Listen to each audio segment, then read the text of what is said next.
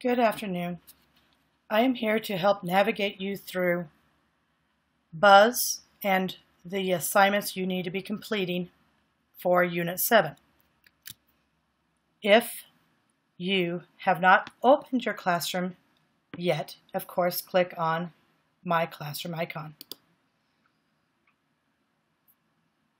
Here you will see a to-do list. If you don't want to navigate that way, close it, and you can see now the folders I have available for you. Right now, you should be in Unit 7 folder.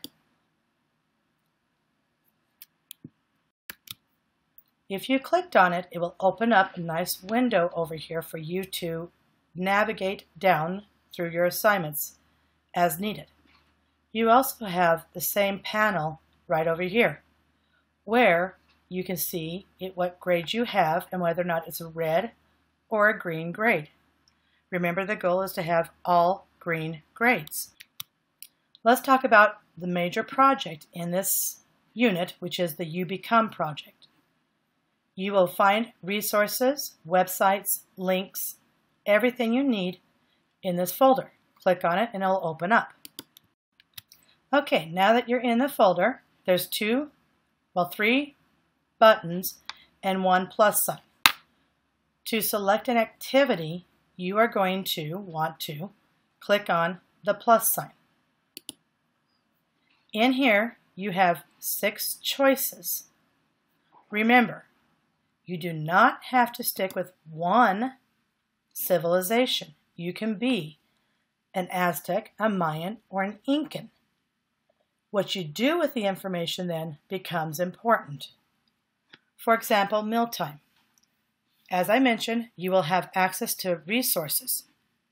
This one does not come with a lot of resources. However, if I go back to list and I look at architecture or arts and crafts or math, I have started to develop more links. You do not have to stick within one choice and those links only. You can use the links to the websites I've found from any of the choices for your given topic. I just have organized some more than others. Okay, let's say we want to do an architecture, and that is generally the 3D-dimensional pyramid. Many people like to do that. A wall, because the Incans built amazing walls, or you're doing another form of a bridge or structure like that. If you want to do that choice, you're going to click down here on the bottom right-hand corner, choose. That was a choice you made. Okay, if I go back into my folder here, back up. If you look over here, there is this section here under the folder now. The plus sign was our last one. However, now that I made a choice, it came out here. You can delete the choice if that was not the one you wanted to make. However, if you change your mind, you're not bound by the original decision. You can just keep it in this link, and in your rubric, which you're going to open up from here, it looks like this. This one, the You Become rubric. Here is where you can change or modify as you need. What you need to do first when you open the rubric is go to File, Make a Copy. You will name it your name, and you could say You Become if you want, or Project, or Aztec Presentation, just your name, and of course rubric somewhere. You click Yes. Okay, now that we have your file open, not the general one everybody else has access to, not the template, just yours, you now are going to modify this document. Modify meaning you're going to put your name again, what class period you have. Of course, for me, that's all, but not for you. You'd put first, second, third, whatever. If the highlight gets stuck on like it looked like it did, you go to the button and get rid of it. Or leave it and I will take care of it. The civilization you chose, maybe Aztec. My project, ooh, school. Nope, not school, sorry, I'll do education requirements. Because as you know, the Aztecs were the ones that had teaching as part of their education system. Okay, presentation date. This we'll talk about in a second. This one you choose to do a certain presentation date. I will show you how to find the sign-up sheet as well as send the link out to everybody personally. Again, I will have another presentation on how to choose the date you want to present on. All right, was the project completed? I will fill in the rest of this. If for some reason you're not presenting on the 25th or the due date, you need to let me know and explain why via email or within this document somehow. Okay, let's go down to the next part that you are in control of doing. The rest of this is what you're graded on and the point value you get for each one.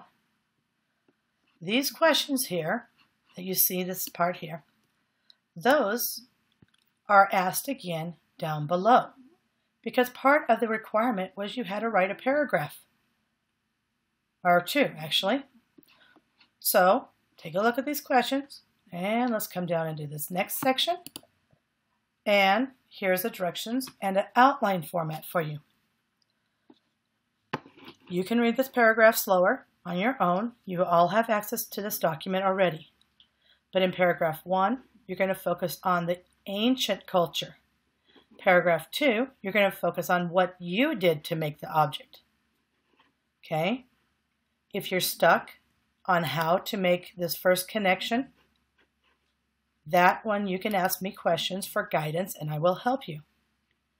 I've been given some great ideas that people want and I've been helping them as they ask it.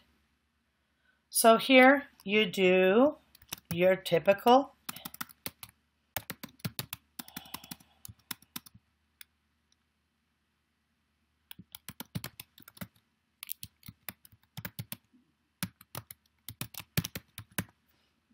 okay, big idea. All kids required to attend. Okay, I've quickly finished filling in some of the examples from an outline section, okay? For example, I'm looking at the educational requirements of kids in the Aztec time frame. I found some facts and filled in my details. Imagine this has details put in. And again here.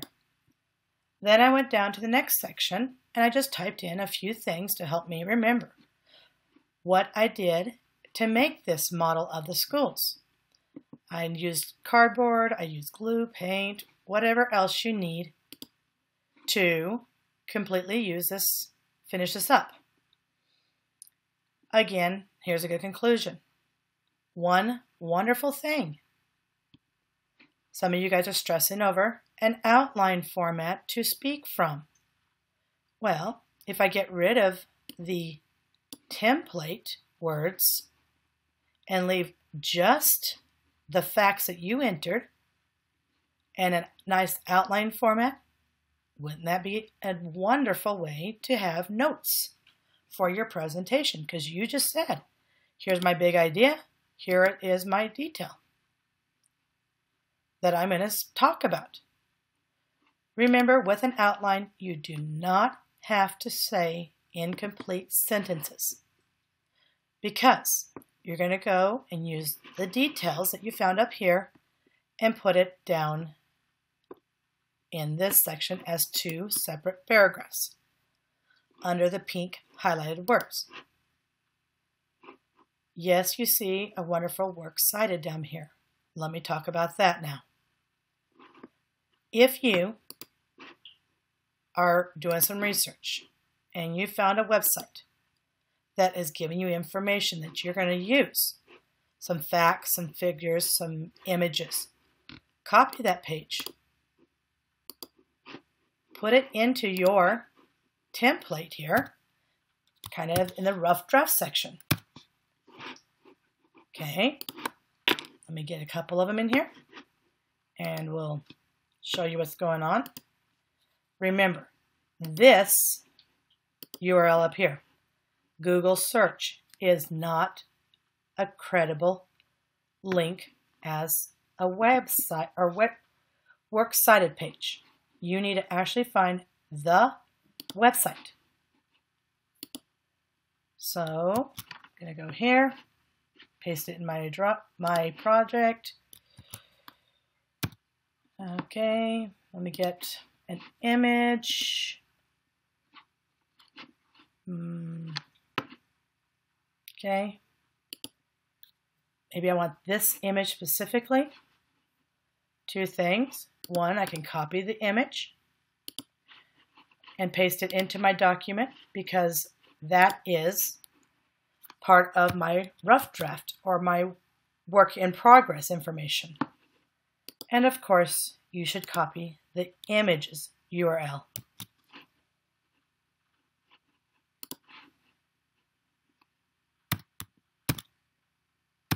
Okay, so I've done my research. I found an image I'm basing my model on.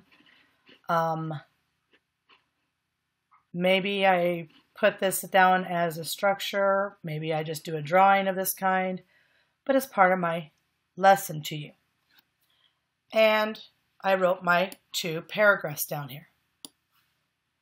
Here's a wonderful thing I'm going to teach you now, how to do a simple and yet effective work cited in MLA format. 1, come up here to the add-ons button, right up here above the font type. Add-ons, click it. You will not have these up here yet, but you're going to click Get Add-on. In that section, you need to find, or it should actually be one of the top ones for you because you haven't added it yet, the Easy Bib. You are going to add it by clicking the Free button, the plus sign and Free. I've already added it, so I do not need to do it again. But yes, you're going to add it. Yes, you will allow you'll allow access to it in your Google account, just like I'm doing right here for this example. Allow, and then it becomes part of your add-ons list. All right, so I just did that. Okay, fine, perfect. Now I'm going to come back here and go into my add-ons and click Easy Bibliography Creator, Manage Bibliography. Okay, here's a good thing. 1, you can actually have this active, and instead of doing the sites right here, you could just come over and insert it right away. Hit the search button. Your style is MLA, because that's what we do at the school. Comes down here, talks about the website that it found. Hit the select button. Now, as you see, it turned it into the MLA formatted for this assignment. You can do it again for the next one. Website, make sure it's clicked, and the URL. Hit the search button, pulled up that website. Remember when we were here? This website up here? There's the heading and everything. Yep. Oops. Sorry, wrong click. All right. So yes, I select that one as well. Okay, and now I put it here. Now here's the really cool thing. I want to add bibliography to the document. Bibliography, works cited, there's the similar things. And if you come down here, look at what just happened. It put it at the bottom of your page, because it always should be at the last of your page, and now you have an MLA page. Okay, but I wanted to find another one. Maybe I wanted to put this one because it was part of my source of information. So hit search. It said no search results can be found. Why would it do that? Well, simple. We took the picture out of the page that's already sourced, and we just took this JPEG version of it. So, very simple for you. As you are doing research, you can, of course, find the data. If you like what you see and you're going to use the facts, you're going to copy it. Remember, you have to use the facts, not just say, I went to this website. Come back into your document, go to EasyBib, hit search, and there you go.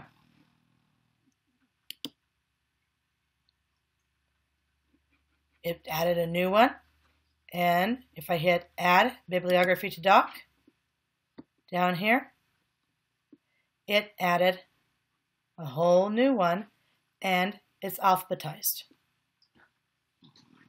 So honestly, for me, if I am doing this and I found facts, this is what I would do as a rough draft. And I would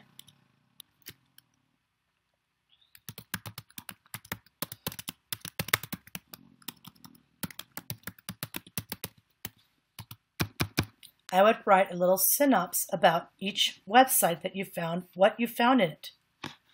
That will easily be used for up here.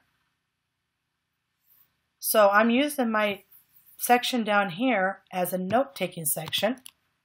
You don't have to get rid of it. You're not graded on it, but it's great to list the facts from that page that you would be using to explain your project.